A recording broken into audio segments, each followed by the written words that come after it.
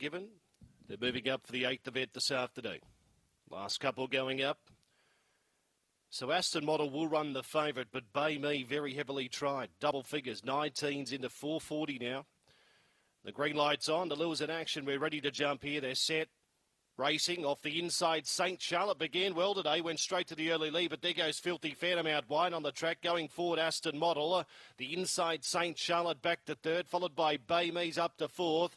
Jabber Bolt, then came Ton 80, followed by Next Sea Nitro. Last of all is Brazen Crow. Filthy Phantom the leader. Shot away by 4 lengths to Aston Model. Filthy Phantom in front. Filthy Phantom defeated Aston Model. Third over the line, St. Charlotte in front of Bay Me.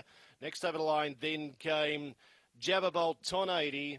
Next over the line was Sea Nitro, and last in Brazen Crow, 23.20 or thereabouts the run on race number 8.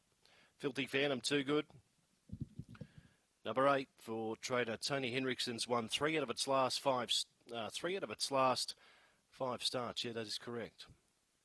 23.05, its best run. 23.18 today, and 8 defeats, 6.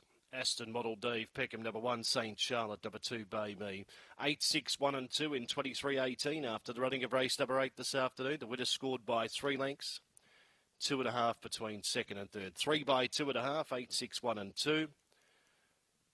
And the runners are